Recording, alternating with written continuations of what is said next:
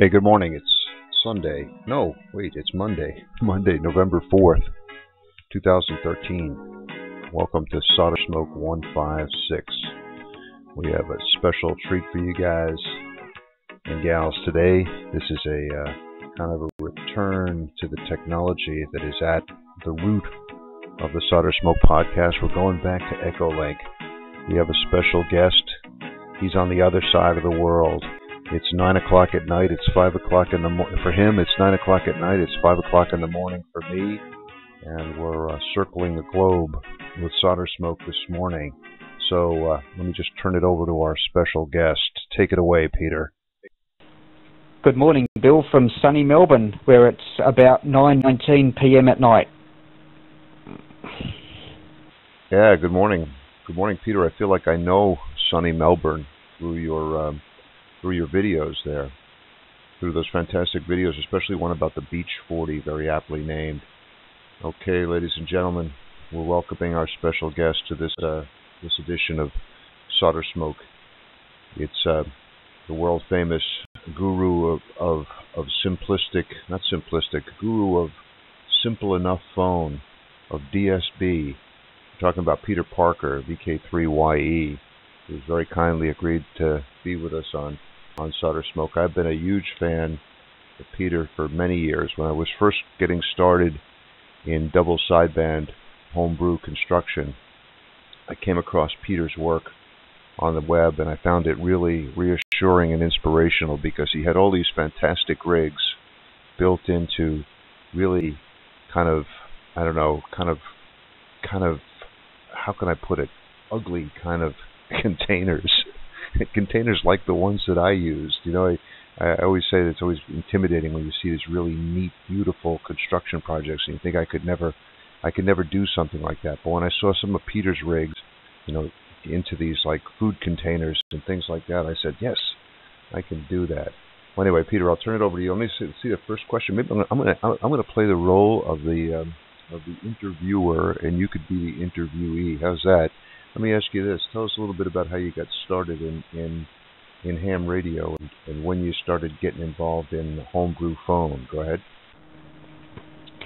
Well, I started in ham radio in 1987, having been a shortwave listener for about 3 years before that.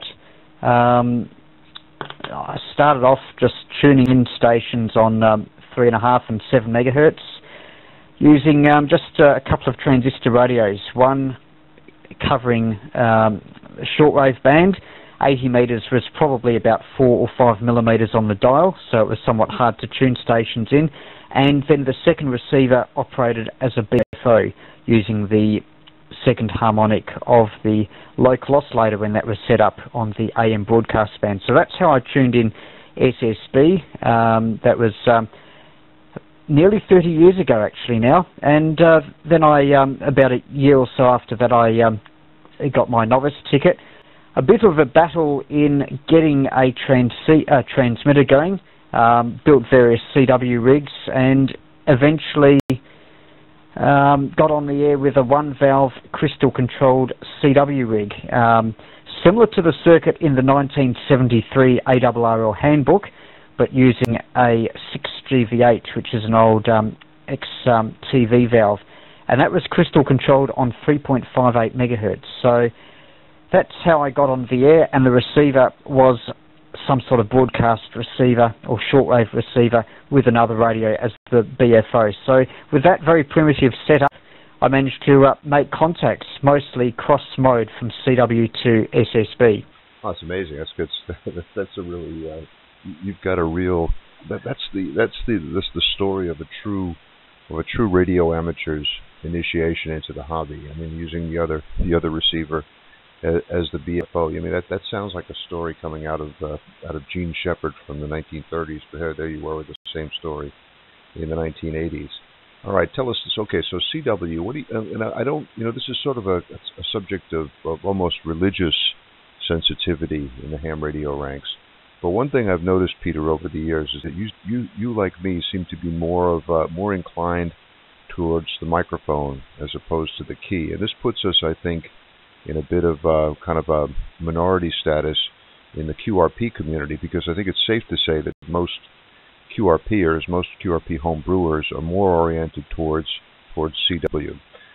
When did you become a phone guy? When did you know that you were more oriented towards phone than CW? And tell us a little bit about your early experiences with homebrew phone. Well, my early experiences in homebrew phone were like my early experiences in homebrew CW, i.e. failure. I tried to build an AM transmitter, trying to various means to modulate the CW rig that I had, and it wasn't all that successful. You could hear your voice on a local receiver, but I didn't get much in the way of long distance or any other contacts with that. I was given a radio from an old, from a cow. It was actually in a farmer's cow shed, and that was a valve radio, and that used a solid state circuit to generate the high voltage, so it actually ran off 12 volts. That wasn't homebrew, but I did modify it to 80 meters and did have some contacts there. I started seriously in double sideband in about the early 90s, building a double sideband rig for 80 meters, which I then converted to 160 meters. So pretty much since the early 90s. I did also have a homebrew 2-meter rig that I built around then as well, which I sometimes use portable. But most of the time, although most of my contacts are on phone, mostly double sideband or single sideband, I still make contacts on CW and still occasionally build CW rigs. So I do use both modes, and there is a place for both. There's no doubt that CW and QRP do sort of go together. It's very simple to build transmitters, and you can go a long way with little power. But there are some that have been deterred from QRP because someone told them that voice QRP is ineffective. I think this is fairly old lore, probably dating from the AM days when AM was significantly less efficient than CW and also less efficient than SSB. And a lot of the old customs and sayings have probably held, but SSB is, has been quite successful for me. There's some bands when it can be quite difficult, 20 meters for instance, but other bands like 40 meters where SSB and double sideband have been highly effective. And it might amaze some of the North American listeners that we have here a foundation license with a 10-watt power limit, and they're recognisable because they've got a 4-letter call sign suffix. Yet they can and do work DX on phone. So there's no doubt that QRP on phone definitely does work. There are a few caveats about that, which maybe we'll get to later on. Yeah, very interesting. Well, I see here that you're almost literally 10 years ahead of me, at least, because while you were getting to DSB in the early 90s, as you said that, I was thinking I got into it in the early 2000s, I guess, DSB. Where was I? Yeah, I built my first DSB rigged out in the Azores, and it was inspired by an article in CQ magazine by Doug DeMaw, and that's what got me into DSB.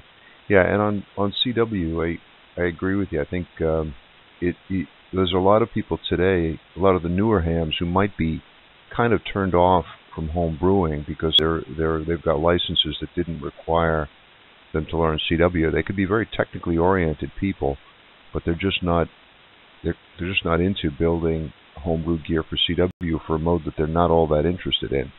So I really think that the group of younger hams who are involved in projects like the BITX or simpler DSB rigs, I think that's very encouraging. That's the way to go. I notice a lot of interest in homebrew phone among that group. So I think that's something we should we should keep in mind. Yeah, and about lore, you mentioned the lore about CW being more effective. I want to ask you about another little bit of lore, and this is something that I came across repeatedly when I was getting started in homebrew, among older hams, among real old timers sometimes, I've found the belief that, well, you can build your own transmitter, but building a receiver is too difficult for the average ham. And I wonder if you've ever come across that, and what are your reactions to that, Peter? Go ahead. Well, I think there's a grain of truth in that, especially if you are building homebrew transmitters. Because if you are building a, like you can make contacts with a 2 or 3 transistor homebrew transmitter.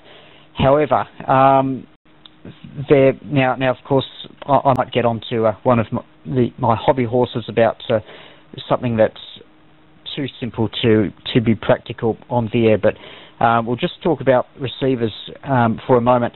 I suppose there's a thought that having a good receiver means that, bearing in mind that this probably goes back from the days when people didn't know the frequencies of things, and it could be considered that having a good calibrated receiver was an extremely useful piece of test equipment.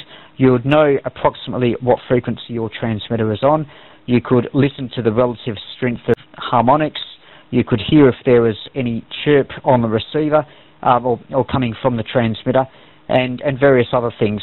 And particularly, and one thing with the old, regenerative receivers, although they're great for a shortwave listener, the regeneration can be set back so you can listen to AM shortwave broadcasters. You can hear CW and SSB on them. However, as a companion receiver for an amateur station, they aren't so good. They don't have particularly good front-end overload performance. If you do try and monitor your own signal on them, your local signal will probably be too strong for them and possibly overload it. So I can certainly see the merit in the view that a good receiver is a foundation to being able to build your own transmitters. If you have a bad receiver, you can't hear anyone, and you won't be able to make contact. And if you are trying to work other QRPers in particular, then a good receiver is extremely important in terms of selectivity, overload, in performance in the face of strong signals nearby. So I sort of subscribe to that view, even though I didn't start that way. And also, receivers have become somewhat simpler. We've had receivers like, chips like the NE602. They're not the strongest signal handling device, but they are decent. They are okay, and perform quite well. Another thing, I suppose, is the I mentioned before that regenerative receivers don't particularly hook up very well with amateur transmitters. However, direct conversion receivers are a completely different kettle of fish. You can use the same local oscillator in a direct conversion receiver as you can in a CW transmitter, and it's even simpler with double sideband. Direct conversion receivers and double sideband are made for one another. With CW, you have to make provision for a frequency offset, whereas with double sideband you don't have to. You're automatically on the frequency. So I can understand the view that a good receiver is extremely important. However, it's probably become easier than before to build a reasonably good receiver. So and especially with direct conversion, although you still have the issue of the audio image, we can talk about phasing and so forth later on, and the filter method. It's become a lot easier even to build simple SSB receivers. A crystal filter and say 5 or 6 transistors will deliver quite respectable performance, and you'll be. So I'd highly recommend building a receiver. If you are into QRP, there's nothing wrong with using your commercially made equipment as a receiver and maybe building a separate transmitter.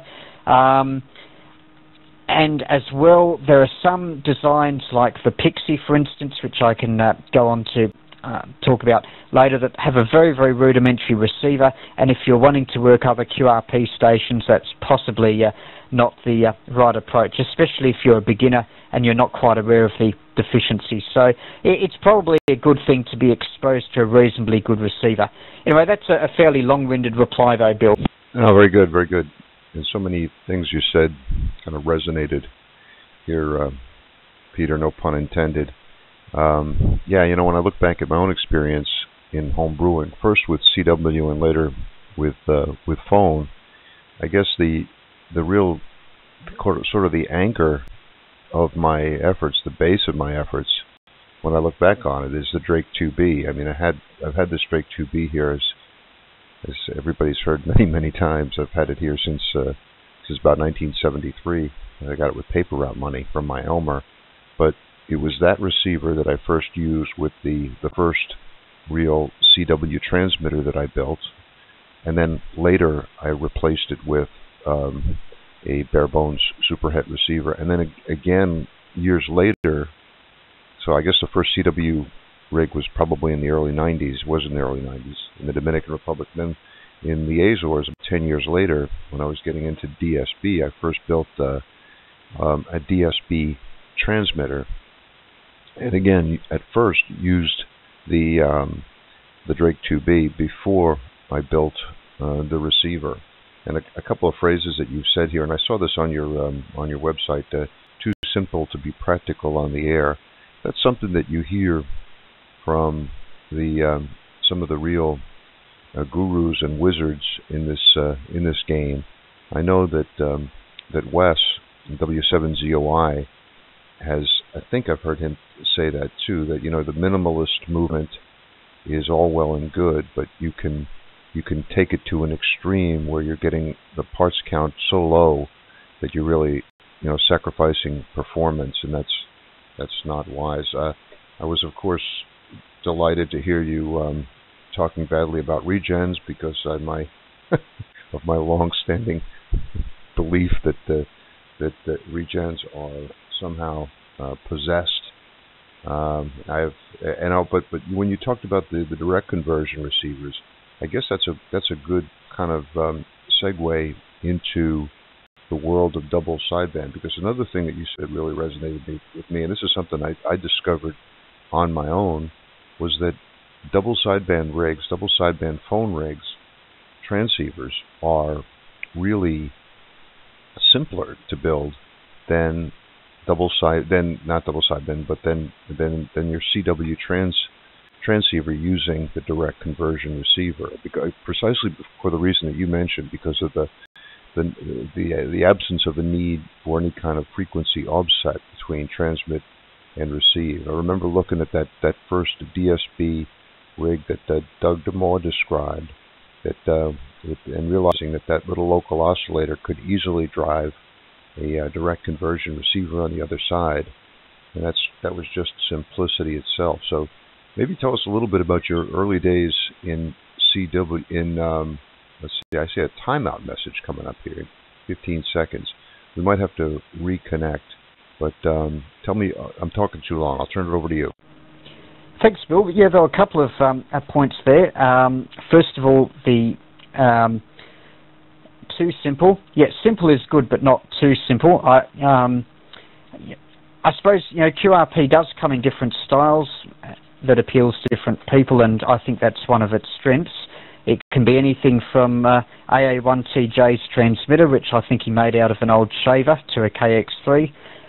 Some people build stuff just because they can and hardly get on the air, while others are more into operating. Now, for me, if a QRP rig is unlikely to build in a reasonable time, and it may not even be finished, then it's too complex. That's my standard. If you can't build it in a reasonable time and probably can't finish it, it's too complex. So don't bother starting it. But on the other hand, if it doesn't easily get random unarranged contacts, then it's too simple. That's random unarranged contacts. I think if a QRP rig does that most of the time, then you're on a winner. If it can't do that, then it might be fine for a novelty beacon or something to produce nice waves on your oscilloscope in the shack, but not really a usable rig. An interesting parallel with receivers, getting back to receivers, if you have a look at some of the receiver articles by Doug D. Moore, in almost all cases Doug will say that you don't need S meters, AGC or DSP. They don't contribute greatly to basic receiver performance and just add complexity. That's pretty much word for word. But then he goes on to say that you need frequency stability, a good front end and a decent audio stage, and it's worth spending time on these. And Doug was absolutely right. And I think it's the same deal with QRP transmitters. I've seen fairly complex designs floating around with digital frequency displays and inbuilt Morse keys, which are all very good.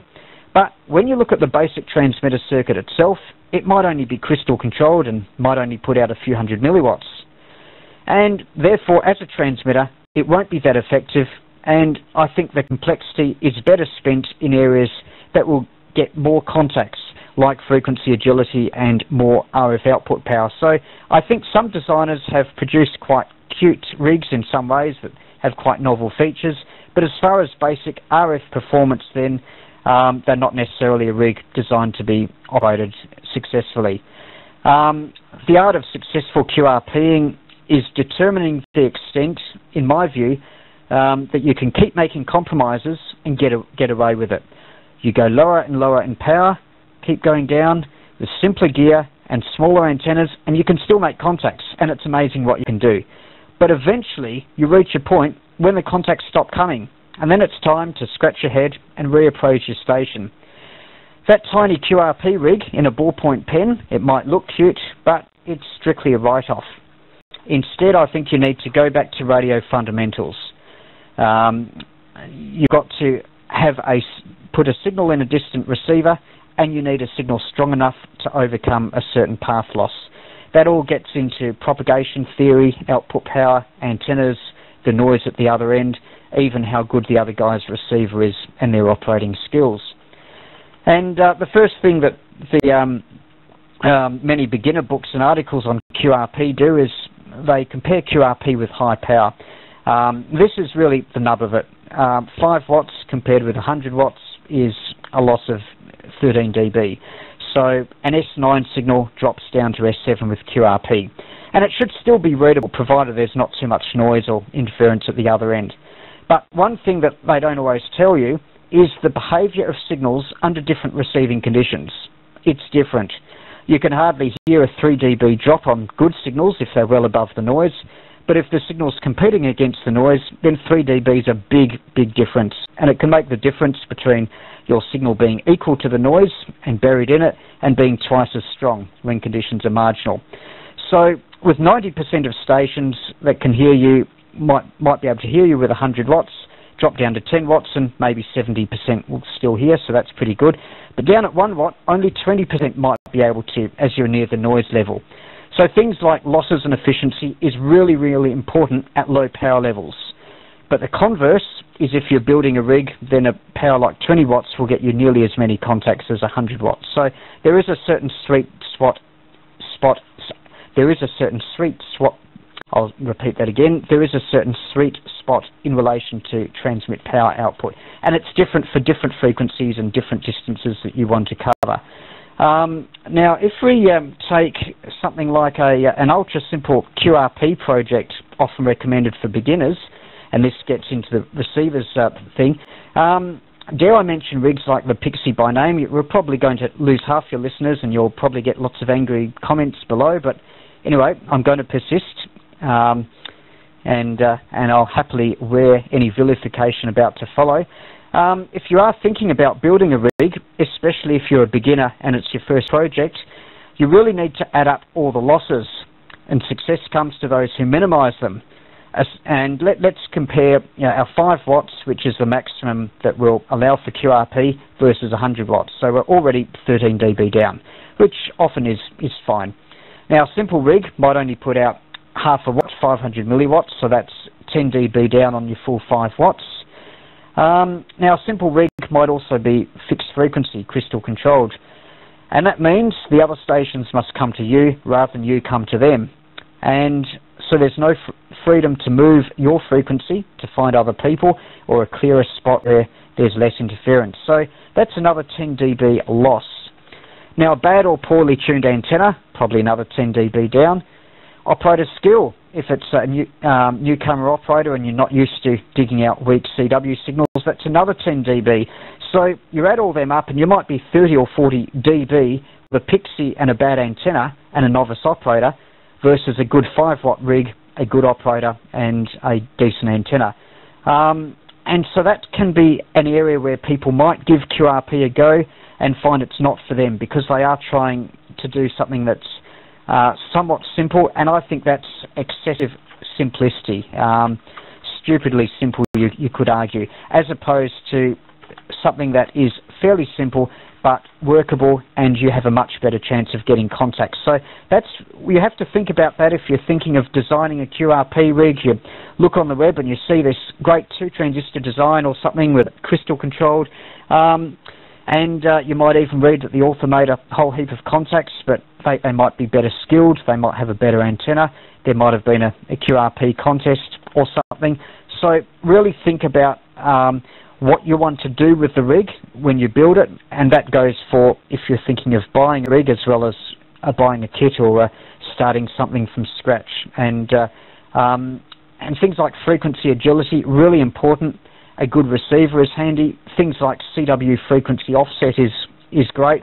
On CW you could be having people coming back to your calls but you're not hearing them because you've got the frequency offset wrong if you're using a direct conversion receiver off the same local oscillator as the transmitter, and also receiver performance. So they're all things. Now I'll put it back to you, Bill. I haven't answered the question about double sideband, which you might want to repeat. Okay, Peter, really great. Good stuff. I really liked your continuum there for too hard to build in a reasonable amount of time at one end and unable to produce random unarranged contacts at the other end. I guess I've been occasionally I've occasionally moved into the second part of the spectrum, unable to produce randomly unarranged contacts. And I guess one of my first homebrew projects was, I think, kind of a quintessentially too simple project. I think it's something that a lot of beginners try, and it's not entirely unwise to try it, but I'll explain why. It's the Michigan Mighty Mite. This is a 1-transistor oscillator, crystal controlled, with the coil wound around an old plastic film canister, 35 millimeter film canister. And I remember I built one of these things, and you know, I think the article in CQ magazine promised all kinds of fantastic rag chews on 40 meters with this thing. And it just didn't happen for me. But I was really pleased to be able to get the thing to oscillate, and I could hear it oscillating on my Drake 2B. It took me some struggling, but I finally got it going, and it was a very kind of encouraging moment for me because I was able to actually produce RF. Never spoke to anything with the thing, but I still think I have it floating around here someplace because it was kind of a milestone.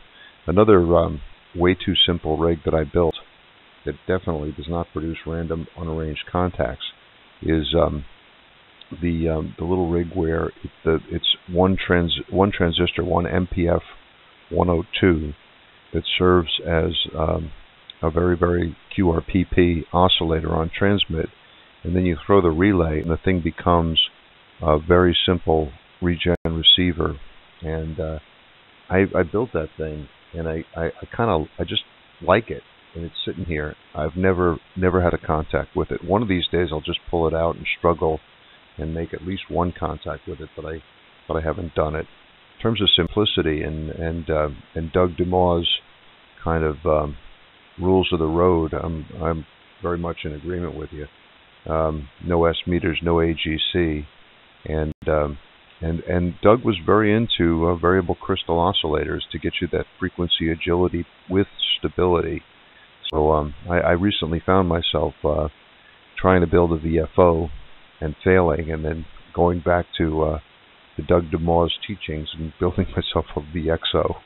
So I think my next rig, I'm actually going to bite the bullet and try to build a real stable VFO, because of course Doug and Wes and others provide a lot of good guidance on how to do that, and I think that's going to be one of my next challenges. Yeah, on the Pixies and chips. Well, I'm going to repeat the question. There I go. See, this is keeping me on the straight and narrow. What do you think about chips versus discrete components? But first, a little bit about your early experiences in DSB. Transmit only or receive? Over to you. Okay. I'm just trying to remember. I think I might have initially built a transmitter only. It would have been for 80 meters, DSB, but I would definitely recommend a transceiver. Having a separate transmitter and with a transceiver with the same local oscillator, you're guaranteed to be on the correct frequency. You can also save. One of the great things about DSB is the economy of components. If you look at the local oscillator chain, you have a crystal or VXO or VFO, its buffer, and the balance modulator, that will often be a 4-diode type arrangement. That can be common to both receive and transmit, which is what the Beach 40 does. And so you have a significant proportion of the components that are common to both. And it's probably developed to its highest level with SP5AHT's phasing SSB rig. So I might have started double sideband with a transmitter only, but it was very quickly augmented with a receiver section built onto it. I definitely highly recommend that approach. 35mm film canisters, well, that's exactly what I used for the coil in my first transmitter. In its, I think in the Pi network, I think it was about 20 turns of wire on it. Was a close round was suitable for the Pi network in the 80-meter CW rig that I started off with. VXOs, well, that's certainly I'm a big fan of VXOs as well. First of all, starting with one crystal, and I find I'm able to get greater frequency shift than Doug was fairly conservative in the frequency shift. You could sometimes get more, and especially if you had two crystals of the same frequency in parallel. I think the Japanese pioneered that. They called it the Super VXO, and so I built a rig once, and the sort of shifts you could get were amazing. Before I learnt about that, I did build a 7 meg CW rig, and with one crystal on, I think 7020, I could get something like 17 or 18 kilohertz shift, which was pretty impressive and covered a fairly active section of the CW end of the band. But with the Super VXO, you put an identical crystal in parallel, and you can double or even triple your shift. I've been able to get up to 100 kilohertz shift on 10 megahertz, and there was this unusual one transistor circuit. It looked like a Colpitts oscillator, but there were actually three crystals. One crystal was about 17 megahertz, and then there were two crystals 10 meg in parallel, and the thing seemed to operate as two oscillators and a mixer, so you could actually get an output of 7 megahertz and get a tunable range. And that was one of my earlier double sideband rigs, which I've still got. And then later on, ceramic resonators have come into their own. First of all, 3.58 megahertz, which over here covers both an SSB frequencies and CW frequencies. I think in North America that's mainly the CW end. I think you can get ceramic resonators for about 3.69, which might help for the phone band in other areas, you know, as well as here. And I think they're used in some European rigs. And also 7.2 meg ceramic resonators, which you can get them to cover almost the entire section of 40 meters, at least for the phone segment. My most recent rig, the Beach 40 Mark II, that goes from 7050 up to 7.3 with a 7.2 meg ceramic resonator. So that really appeals to me. Decent stability and only one transistor for the oscillator and another for the buffer. An example of frequency agility which you want, and decent stability, so it's a really good sweet spot between not being too simple and providing reasonable stability. As far as chips versus discrete components, I've used any 602s in the past and they've been great, and 741s and LM386s, but I do love the idea of discrete parts like the BITX.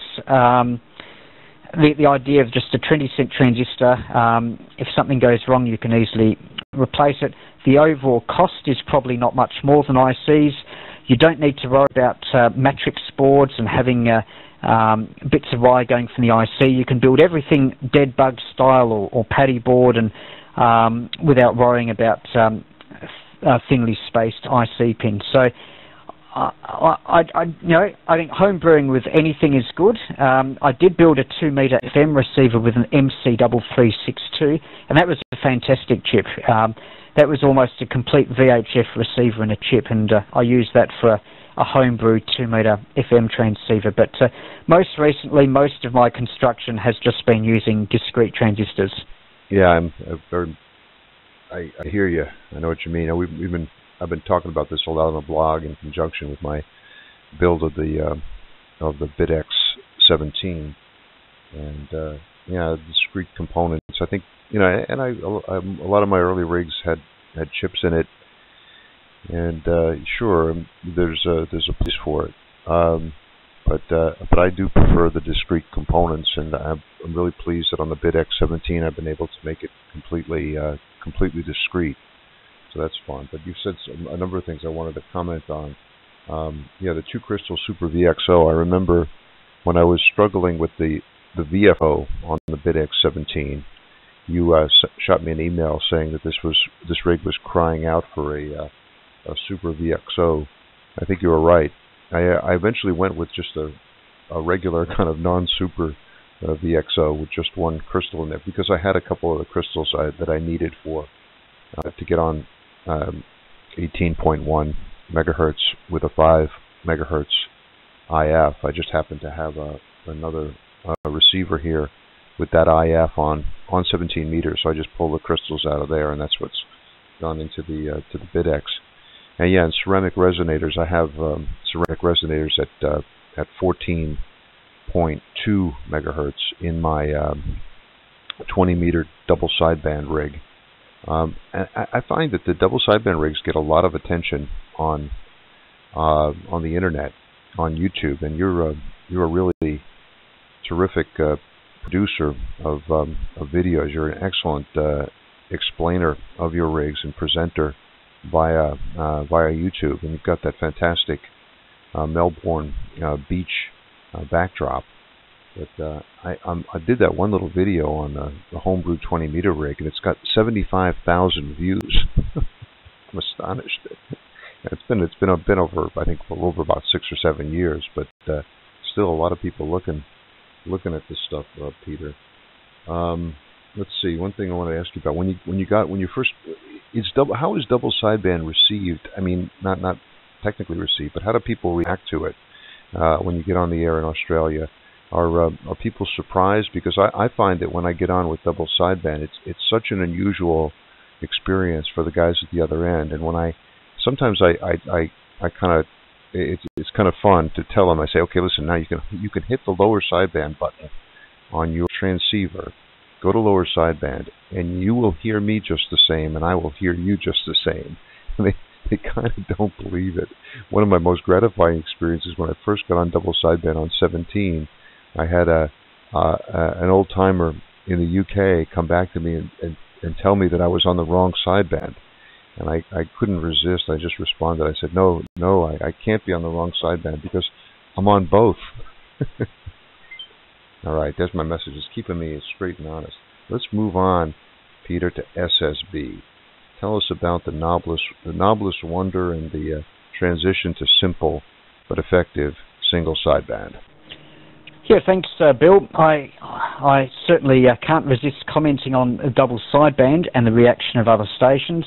Basically, they don't know, and that's how it should be. If your signal is stable, undistorted, clear, then there's no reason for them to tell or suspect that you are using double sideband, unless you tell them, of course, and it becomes a bit of a novelty. So Now, if you try and work double sideband to double sideband, I know it's something that Doug warned about, saying it couldn't be done. It would be an interesting exercise to try two very stable crystal-controlled double sideband rigs to see if they can communicate with one another, and that's a possible minimalist avenue. Now, I'm glad you mentioned the Knobless Wonder. It has got a lot of attention. It's a great rig, and I've had a lot of contacts, and in some ways it goes against what I said before about crystal control, because it is only on a single frequency. That's inherent in its design, and it will. And if you were to make it frequency agile, then it would cease to be an SSB rig. You would have to take out the crystal filter, and it would only become a double sideband rig. In a way, there's of course modern rigs, known for their push buttons and displays and menus and all that sort of thing. The Knobless Wonder is the complete polar opposite. There's not even a volume control. There is no tuning control, and I think that using it is just philosophically very different to using any other transceiver. And the reason for it is that when you turn it on, and this rig doesn't even have an on-off switch, I just have to plug the 12 volts into the back, you must accept what comes out of the speaker. You cannot change the volume. If it's too loud or too quiet, then I have given the option of a headphone socket, so you can plug in headphones. You cannot change the frequency. You cannot change the volume, RF gain. So what comes out of the speaker is all there is. And your brain and your ears must make the best use of what comes out without any other twiddling at all. Many amateurs tend to be twiddlers. If there's a knob on a rig and the signal is somewhat weak, or even if it isn't, they'll often be twiddling the RIT or the IF shifts or playing with the DSP. Well, the Knobless Wonder does not give you that option at all. You must concentrate completely on what comes out of the speaker. There is nothing that you can do to improve or change reception. So you sort of have to accept the Knobless Wonder. You could argue maybe it has the personality of a cat. It is completely independent. There's nothing you can do about it. It is either on or off, so it could be considered to be a somewhat of a binary rig. You are at the mercy of fate with the Knobless Wonder. You cannot change the frequency. If there's someone a couple of kilohertz away and you're hearing their splatter, then that means that you simply cannot use the radio for as long as they're on. So, on the other hand, though, it has been a very exhilarating rig to use. If I have worked New Zealand on it, which is about 2,500 kilometres, and that's because they happen to come onto that frequency and put out a call. Whereas with a double sideband rig, such as the Beach 40, which is frequency agile, I've worked a whole heap of New Zealanders. Even though it's double sideband, so the power is spread over both sidebands, it's frequency agile, which, as I mentioned before, you will get more contacts. But but there is a certain appeal to using the Knobless Wonder that really does grab me, and also the receiver performance is rather good. You've really got very little between the antenna and your ears, yet you do have quite good selectivity due to the crystal filter. In fact, I prefer listening to it, the Knobless Wonder. I prefer that to my IC751, strangely enough. So the Knobless Wonder, for those not aware, it's very similar to the BITX. Think of it as like a BITX, but without the frequency conversion front end. It's there is no frequency conversion. The IF is on your operating frequency. So, and luckily there are crystals that are fairly cheap on amateur frequencies. I think there's frequencies like 3.686, 3.579. In this case, I used 7.159, which you can pull the carrier oscillator crystal up to 7.160 and use 4 or 5 other crystals also on 7.159 as the crystal filter. And that will generate very good lower sideband.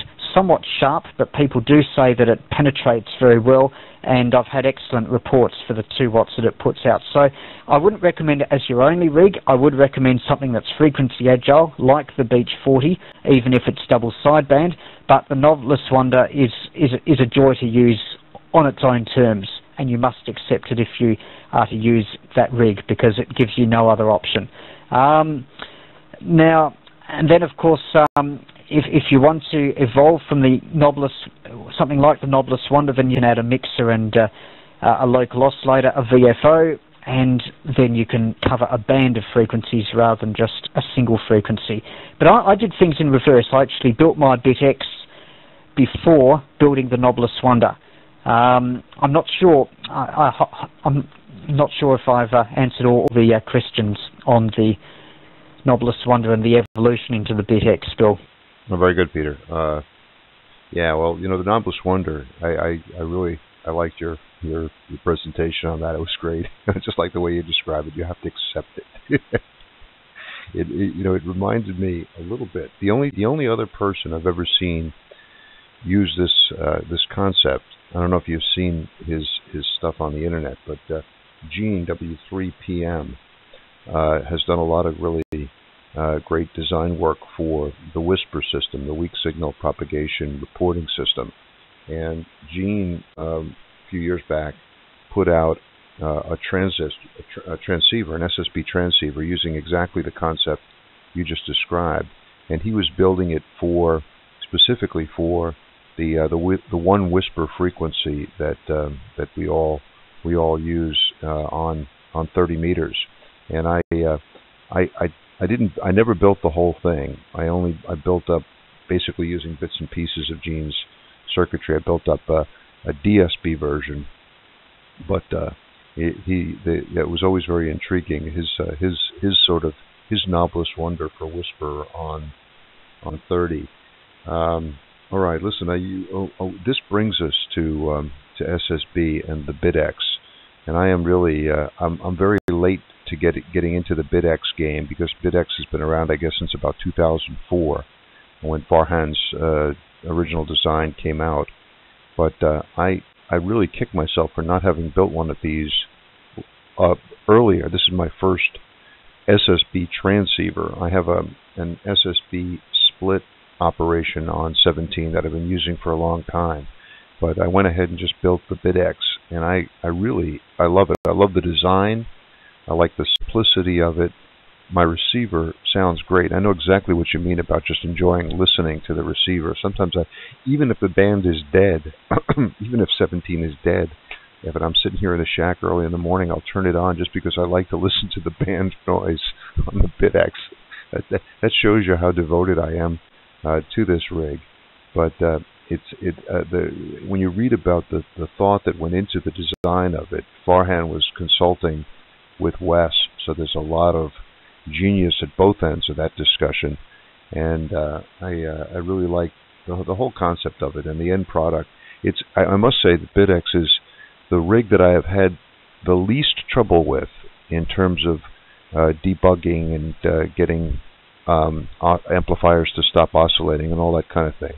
The least amount of trouble I've had with any rig that I've built, and this is probably the most complicated rig that I've built, in that it's a real SSB transceiver. But I really love it, and I wonder what your thoughts are on SSB with the knob.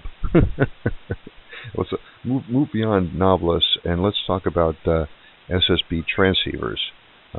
Back to you, Peter.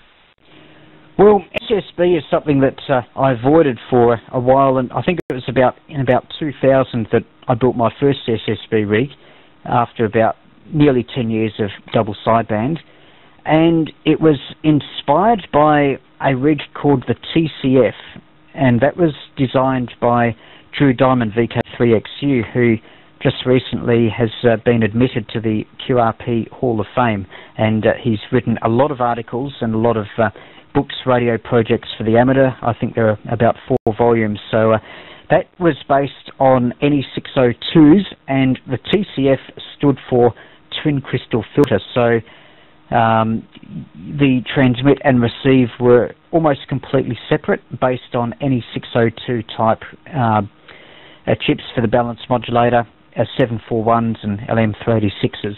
And there were 2 crystal filters because the crystals were cheap enough and it avoided the need for fancy switching. Now W3PM, Gene, he also inspired me into Whisper, and I did exactly the same thing. Being the lazy guy that I am, I thought, well, I won't bother about the filter for now. I'll just see what I can do with double sideband Whisper, and I did, and it worked quite successfully. So I built just a transmitter only for 10 meg, and in another box built a transmitter and a receiver for 7 meg. So I didn't actually automatically put in I didn't have automatic switching, so you have to wait your 2 minutes and then manually switch from transmit to receive. But that's been a lot of fun. Yeah, well, I see the BITX as being the latest there's been a whole stream of quite simple SSB rigs, and there's been times when people have sort of forgotten about the approach only to be rediscovered. I can't remember its name, but there was a pioneering rig in the 60s. There is some stuff on the web about it, and that uses quite simple concepts. Here in VK, there's a radio company called Codan, and they make a lot of outback communications gear. They're very robust. It can be run over by a truck and still survive, and they're designed for the absolute person with no experience in radio at all. And they're used for the Flying Doctor and School of the Air, those sorts of things. And they're in a green box, and you had this was an SSB rig. I think they were built in the solid state ones would have been built from the late 60s, early 70s onwards. And I had the instructions in the lid of the case. Now, I like the trail-friendly radio concept. You could put it on the ground and opened up the lid, and you had the front panel, and the instructions are on the inside of the lid. And there are instructions like run 30 feet of wire out from the antenna connection and tune for maximum brightness on the light bulb. And I actually used a light bulb in series with the antenna instead of SWR meters for quite a long time. And I still go on the basis of field strength rather than SWR. And if the radio blows up because of that, well, there's something wrong with the design of your transceiver. Getting back to SSB, the Codan rigs that were Australian produced, still made, but more sophisticated now. Then there was rigs like the Atlas 210 and the Atlas 110 twins, which I owned. And if you look at the circuit of that, has a lot of similarities with the BITX. Very, very sparse in the use of components. I think the Atlas designers permitted themselves more ICs than Farhan did. But basic concept and very high dynamic range, and I think the rigs were somewhat an interesting design approach for their time, which was the mid-70s. So then in the 80s, we all sort of went to ICs, and there were like those SL600 series of ICs that were British designs used them, but you couldn't get them anywhere else, and they were only available for a short time. And then we had the NE602 in the late 80s, and that was great for a simple receiver or SSB generator or double sideband. But so then there was always the enduring benefit or thing of discrete components, which the BITX has really reintroduced to us. So yeah, the BITX worked pretty much first time for me as well. If it doesn't, it's very easy to pinpoint problems. I like the way that the filtering is switched just by switching DC between the various stages, the bidirectional stages, for those not familiar with design.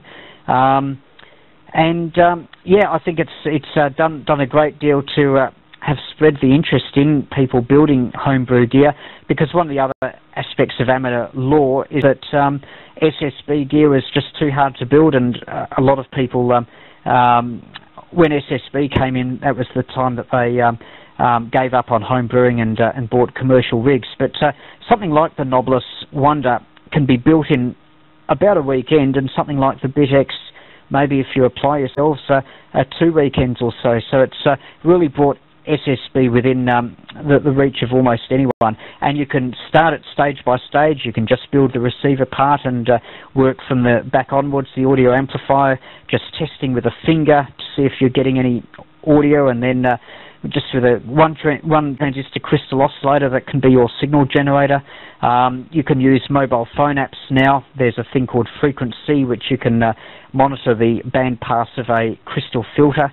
So it's so contrary to popular belief, you don't even need an oscilloscope or let alone spectrum analyzers. It does help if you have another transceiver that can transmit an SSB signal, so you align. But with practice, something like the BITX gives you the ability to align stuff by ear, and I think that's a real skill. Just having a feel for how things sound and just how a receiver sounds, you can instantly tell whether the carrier oscillator is right or whether it needs to be moved a bit closer or further from the crystal filter's bandpass. So and building your own ladder crystal filters, that's another area that at one time crystal filters were a week's range or more, but with ladder crystal filters, which came in developed in the 70s or 80s, they've really become a great thing for the home brewer, especially with cheap computer crystals now. So there are all these things that have made home brewing possibly easier and cheaper than it's ever been. And we haven't even talked about phasing equipment yet, which is a whole another world. Yeah, so much to talk about, Peter. Yeah, so many things. Yeah, I was just thinking about the irony of cheap computer crystals making homebrew of simple analog discrete component rigs much easier, because you could get a bag of 20 10 megahertz or 5 megahertz crystals and build many crystal filters out of them. You're talking about lining up of SSB gear and not needing sophisticated test gear to do it. I know exactly what you mean, and I remember when I built my first SSB transmitter based on a design by a QRPer very active in the GQRP Club, who wrote many articles for Sprat Magazine. Frank Lee, I think his call was VK3YE.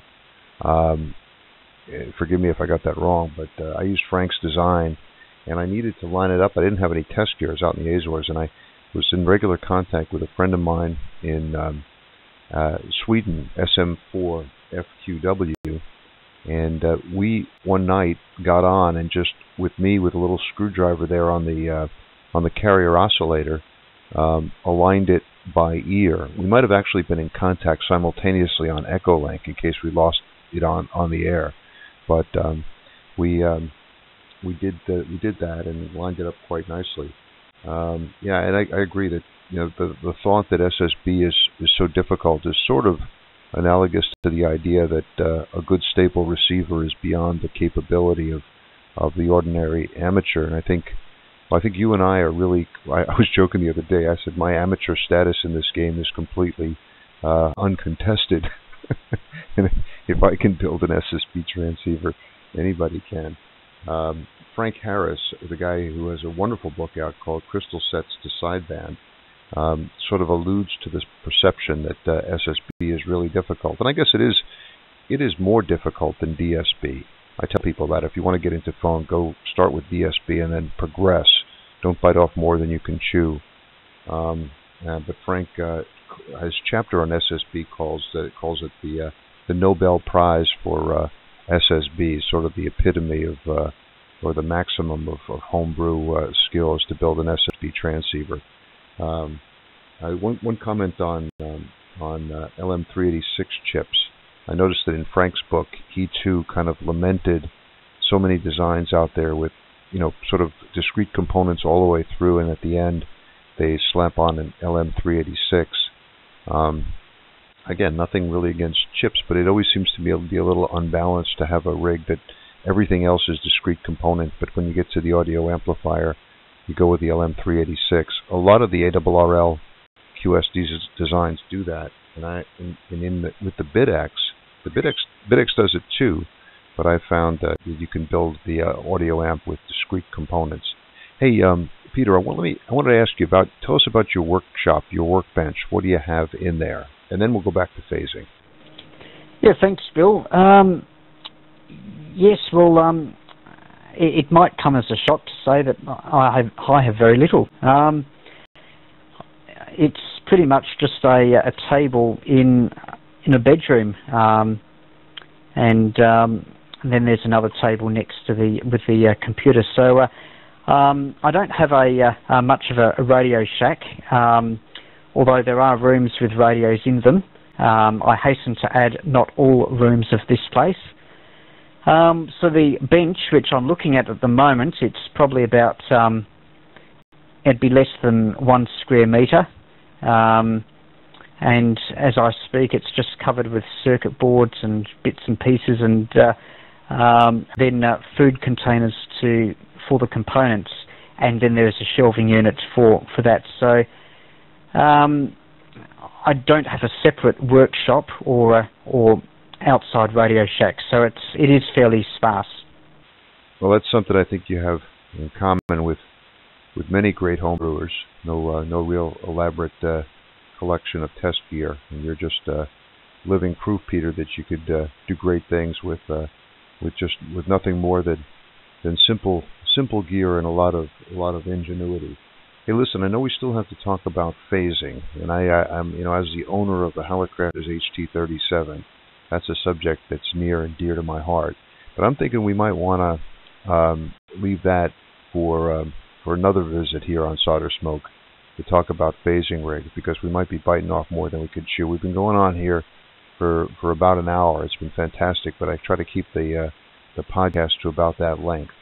So if you don't mind, maybe we'll wrap it up here and then take up phasing at another time. But I wanted just to close by asking you what words, if you could just wrap it up with sort of words of advice for new and aspiring home brewers who perhaps are more oriented towards phone than CW.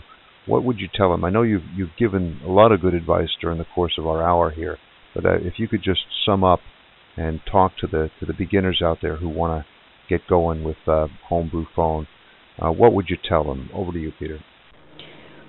All right. Basically, there are a few rules, you can break them if you want, but you may not get very many contacts if you do. 40 meters, 2 watts, direct conversion, double sideband. 40 meters is a great band. There's activity almost all the time during the day and much of the evening. You can work stations anywhere from locals up to around 2,000 or 3,000 kilometres. You can work further, but I haven't achieved that yet on double sideband. So definitely recommend 40 metres, or 80 metres is also not a bad band for double sideband either. 20 metres, I'd probably give that a miss. It can be crowded, it can be very DX oriented, and I haven't actually built a rig for 20 metres double sideband, though I have built some SSB 20 metre rigs and have worked DX, but it's hard work, and the contacts you get are very often your 5.9 contest style, which I enjoy contests occasionally, not seriously, but 40 metres 80 has a more leisurely operating pace that appeals to me. So choice of band 40 or 80 metres. If you are building, I would make it a transceiver, similar to the Beach 40, with a direct conversion receiver, because if you have the direct conversion receiver, you can share certain stages, such as the local oscillator, its buffer, and the balance modulator, which is also doubles as the product detector, again similar to the Beach 40. It really should be frequency agile. You can, if you're a good, build a VFO in a shielded box, but I would suggest a ceramic resonator or a good VXO. I would recommend a frequency range, if you can get it, of at least 30, 40 or 50 kilohertz. Remember, with QRP, if you're the weaker station, people may not always respond to your CQ if they can hear it, you'll always get more contacts if you're able to call people who are either calling CQ or finishing up with a contact. There's a very good chance of success there, and to do that you need to find them on their frequency. So frequency agility is an absolute must. As far as components go, either an NE602 for the balance modulator product detector, or discrete components is fine. A diode type mixer will do the job. And build the receiver first, get that going, and then all you need, once you've built the receiver and you've got something that sounds good, then that gives you incentive to go onto the transmitter. And having a receiver, if you've already got an existing direct conversion receiver for 40 meters, you are actually 60 or 70% all the way there to building a double sideband rig. So all those people listening out there with a direct conversion receiver, jump on the web, look in your books like Experimental Methods for RF Design or Solid State Design, have a look at simple double sideband rigs, and think about how you can convert your direct conversion receiver into double sideband.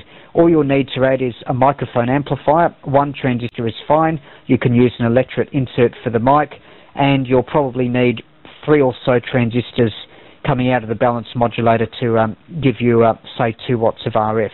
I wouldn't go much lower than 2 watts, then it becomes harder for people to hear you. But 2 to 5 watts is quite an effective power level for 40 meters. I can reliably get contacts out to around 500 to 800 kilometers during the day, and sometimes out to 2,000 or 3,000 at night. So that's a good power level. If you want to operate portable, build it in a metal box, preferably with the knobs facing up so it can be trail friendly. You can build an L-match antenna coupler inside the unit if you want. You can just use a half wavelength of wire, and that will be quite effective for portable. So I'd certainly, my advice to newcomers is build a direct conversion receiver for 40 meters, and then add the few extra stages you need to make it double sideband. And it's a lot of fun. A lot of people won't know it's double sideband, and you'll make a whole heap of contacts. All right, there you go. That's the kind of inspiration and guidance that we needed, and you've pushed me towards 40 meters, Peter, because that's something that I was thinking about what band I should build for next. You know, I've had so much fun with the BITX, I want to build another one. You know, I'm thinking about what band, and you've just pushed me into the 40 meter area. Let me urge you to check up 17 meters, which is my real favorite. So I think you should give that a go too, if you haven't been on 17 yet. But listen, Peter, it's been a real pleasure. Thanks very much for coming by and talking to us here on SolderSmoke. I hope we can do it again. We've got so many things to talk about. We still have to talk about that beach and your operations on the beach, and pedestrian mobile and all that, and phasing rigs, and what you want to build in the future and all that kind of stuff. So I hope we can do it again real soon. But I think we better wrap it up. Capucho, the Wonder Dog, needs to go out, and so I have to move along. And I know it's getting late for you there in Melbourne. It's early in the morning here, and it's getting into late evening in Melbourne. So time to say 7-3, and we'll wrap it up like a real QSO here. We're on Echolink again, by the way, everybody. I don't know if you even noticed. We're on Echolink, going back to our SolderSmoke roots. Okay, VK3YE 7-3 from N2CQR. N2CQR, VK3YE. Thanks, Bill. Really enjoyed it, and I was actually at a Maker Fair just the other day, and someone mentioned SolderSmoke, so people definitely listen to it, and thank you to you for your inspiration in motivating a lot of builders around the world, and long may it continue. Okay, thanks, Peter. Talk to you soon. The SolderSmoke podcast is produced once or twice a month using roadkill computers in an electronics workshop somewhere in the wilds of Northern Virginia.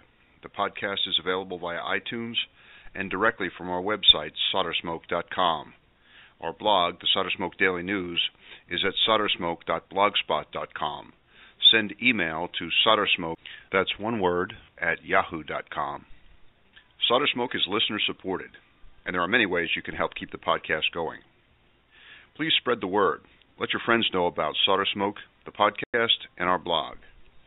Put links to the podcast and the blog on your websites.